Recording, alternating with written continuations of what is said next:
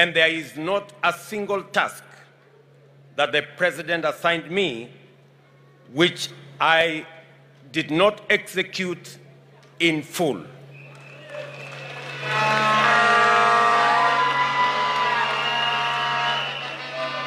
The Jubilee Coalition we formed a decade ago was formed through a covenant to eliminate the politics of hate, division, and ethnicity. Political competition organized around ethnic division is toxic, yet many politicians accept this to be the essence of democracy. Our covenant formed the foundation of a new approach, issue-based politics, institutionalized through national political parties. We succeeded in demonstrating that democracy does not go hand in hand with chaos, confusion, or instability. We have shown that democracy does not express itself through discrimination, exclusion, division, suspicion, or conflict.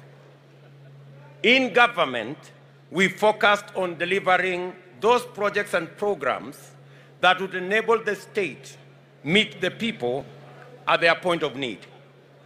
Therefore, we swiftly transformed the country through unprecedented investments in infrastructure as the springboard to effective, efficient, and sustainable service delivery to all parts of Kenya.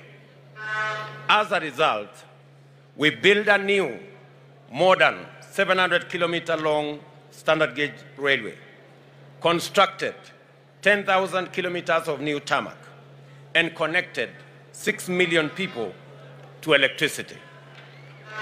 We also set up 150 technical training colleges. The next phase of our transformation was going to be the Big Four agenda, which would leverage these foundational undertakings to ensure that the economic and social rights of Kenyans would be actualized by creating jobs for millions of young people out of school, out of college, and out of our universities. It would also transform agriculture to increase food production and to lower the cost of living and increase money in the pockets of millions of farmers. Big Four would also radically change our delivery of healthcare by rolling out a comprehensive universal health program.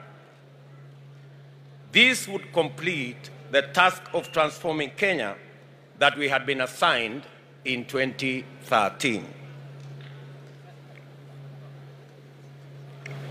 From 2017, however, the party backpedaled on its foundational commitments, including the founding covenant. The party rejected national, inclusive, issue-based, transformative leadership and embraced parochial, ethnic, divisive, and retrogressive politics. It defaulted to tribe as the organizing variable of our politics and governance. It privatized governance and weaponized public policy and institutions. It pursued personal politics of congregating an entitled few to express their individual wishes as community interests and translate their private consensus as national policy.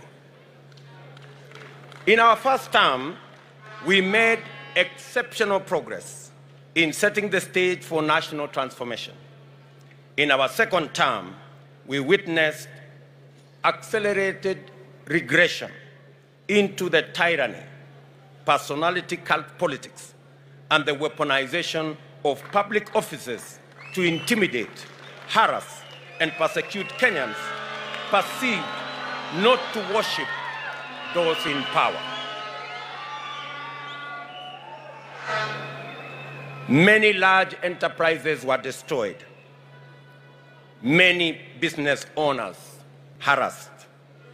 Many leaders subjected to humiliation, intimidation, blackmail, because their only crime was holding contrary opinions to those holding the levers of state power. A new frame of national unity was engineered in undemocratic and in terms which rationalized grounding and swallowing the whole opposition and the vandalization of the Constitution to accommodate corrupt and dangerous ethnic arrangements. At the same time, the Big Four agenda was abandoned, pushed into the back burner, as execution of its flagship projects was left at the mercy of forces of emergent state capture.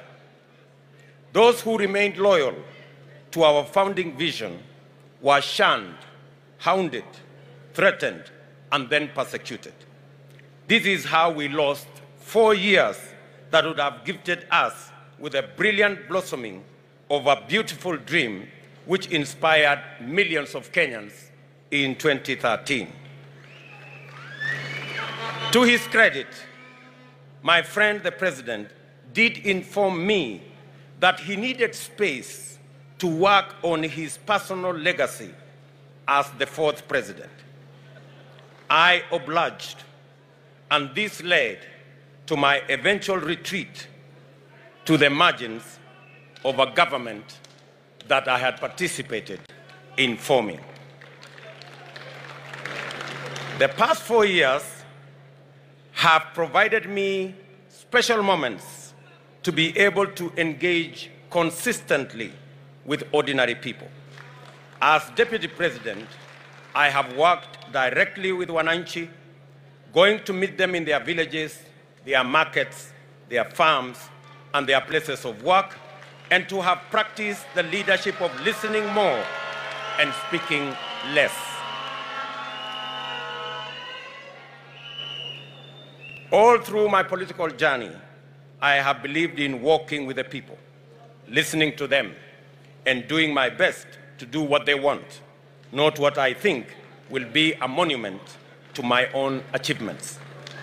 I have learned that our plush, comfortable, secure offices are inaccessible to the majority of the people who need them the most. As a leader, this is a huge setback because it costs us the opportunity to be useful and effective. These engagements taught me a lot about things I thought I knew. Most importantly, they reminded me the most important question of all: what does the government do, and for whom does it work, and how, therefore, should it work? I was appalled by the intensity of contempt many have for ordinary people and their rejection of any suggestion that their voice matters.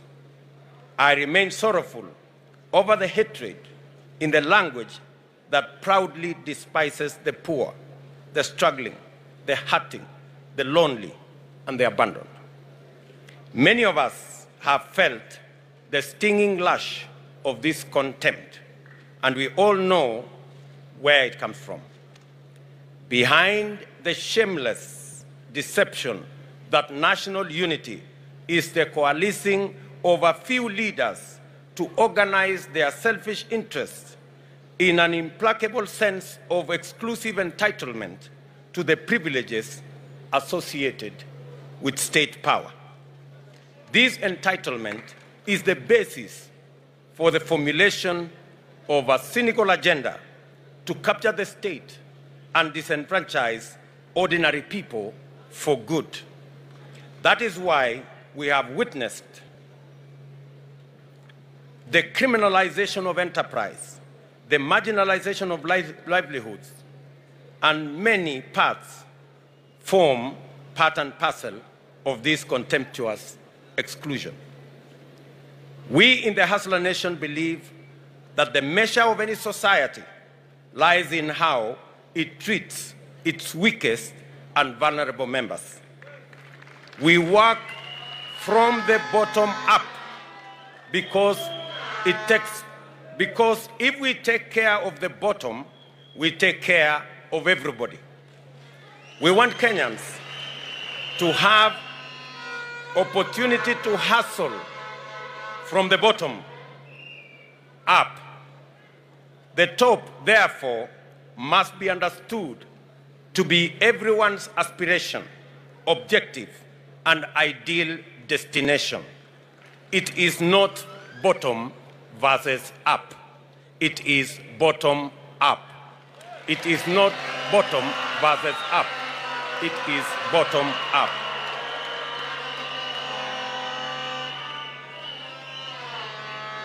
I commit, therefore, to live up to the original covenant